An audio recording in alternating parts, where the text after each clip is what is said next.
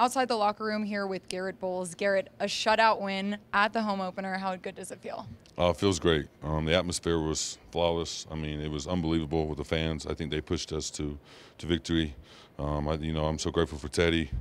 I thought the O-line played really well. The offense, it was grimy at times, but I feel like we just continue to move forward. We had some guys that fell down, so, the next man up, and I thought the guys that came in did a phenomenal job, so I'm just so happy that we're at where we're at.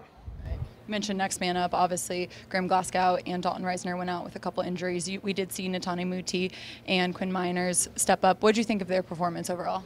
I thought they did a phenomenal job. Coming in off the bench, cold and not getting that much time to warm up is difficult. But I felt like they held their own. They did phenomenal. I thought we did communicate really well.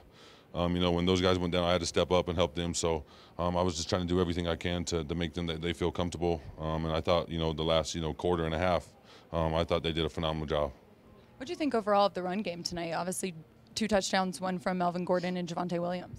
Run game did well. I feel like that's our bread and butter is, when you can move guys off the ball and continue to work hard and do the things that we need to do. So when we get our run game going, it opens up the pass lanes like as you saw tonight. And we just got to, one day at a time, one play at a time, and I felt like that's what we did. Well, we're taking on a pretty solid Baltimore Ravens team next week. What do you guys want to continue to focus on and improve within the next week?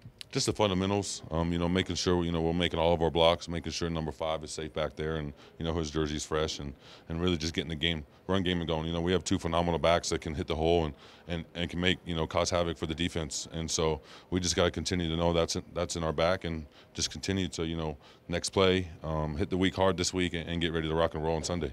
Last one for you. How good did it feel to have Broncos country back out there? Oh, it felt phenomenal, man.